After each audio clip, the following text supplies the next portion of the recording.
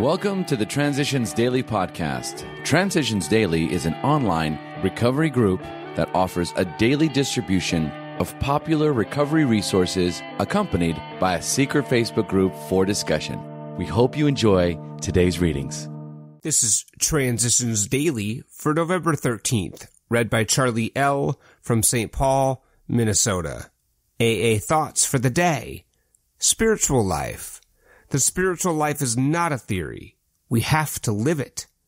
Unless one's family expresses a desire to live upon spiritual principles, we think we ought not to urge them. We should not talk incessantly to them about spiritual matters. They will change in time.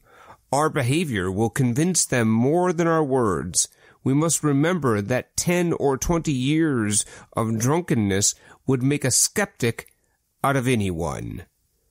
Alcoholics Anonymous, page 83. Thought to consider. Attitudes are contagious. Is yours worth catching? Acronyms. KISS. Keep it simple, sweetheart. Just for today. Unconditional. From Getting Out of the If Trap. But then, after a sober while, for some of us, there comes a time when, plop, a new discovery slaps us in the face. That same old iffy thinking habit of our tippling days has, without our seeing it, attached itself to not drinking. Unconsciously, we have placed conditions on our sobriety. We have begun to think sobriety is just fine if everything goes well, or if nothing goes askew. In effect, we are ignoring the biochemical, unchangeable nature of our ailment.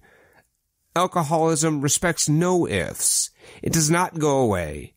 Not for a week, for a day, or even for an hour, leaving us non-alcoholic and able to drink again on some special occasion or for some extraordinary reason. Not even if it is a once-in-a-lifetime celebration, or if a big sorrow hits us, or if it rains in Spain, or the stars fall on Alabama.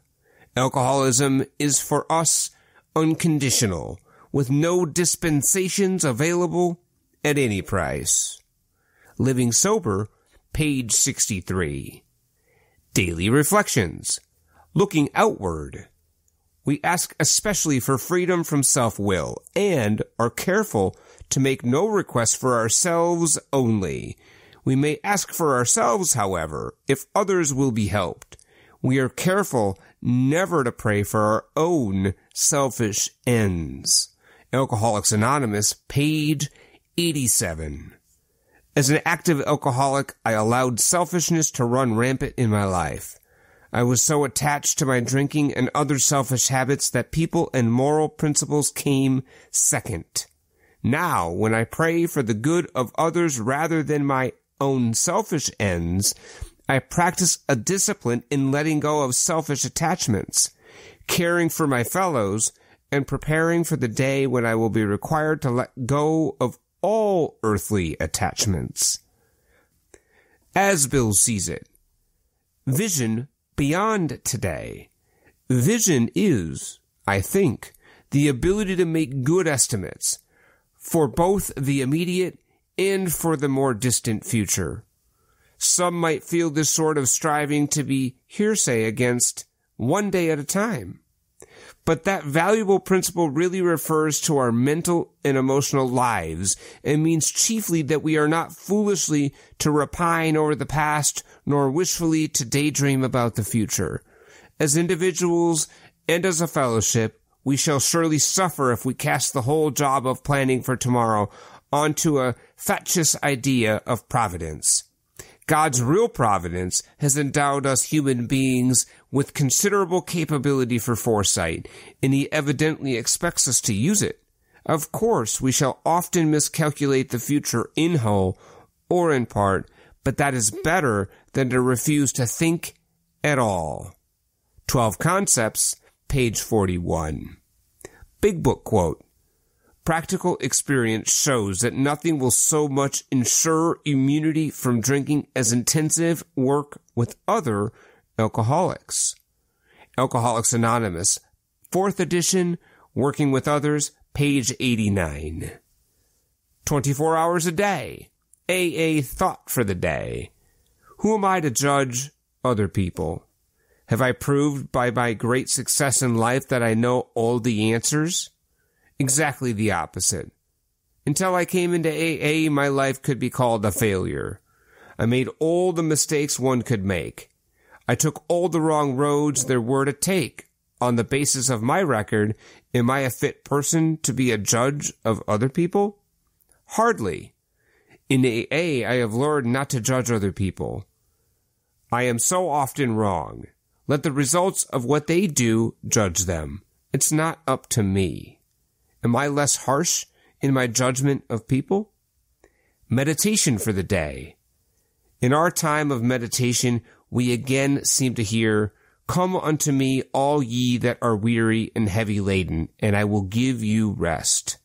Again and again, we seem to hear God saying this to us, "Come unto me," for the solution of every problem, for the overcoming of every temptation, for the calming of every fear, for all our needs, physical, mental, or spiritual, but mostly, come unto me for the strength we need to live with peace of mind and the power to be useful and effective.